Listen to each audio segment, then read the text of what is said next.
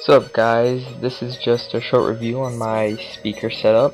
So first, this is my Lepai LP 2020A amplifier. It's got two outputs of 20 watts RMS. It also has a nice bright blue LED.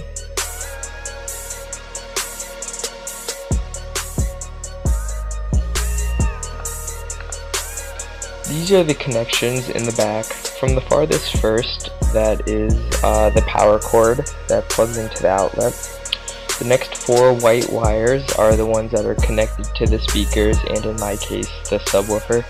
And the red and white cables are RCA cables that has a male aux cord on the other end to plug into your MP3 player or laptop. It's also worth mentioning that there's an aux port, so if you have an aux cable lying around, you could also use that.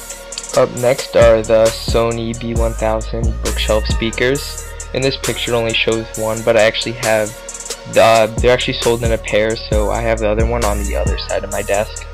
This is the Polk Audio psw10 10-inch subwoofer.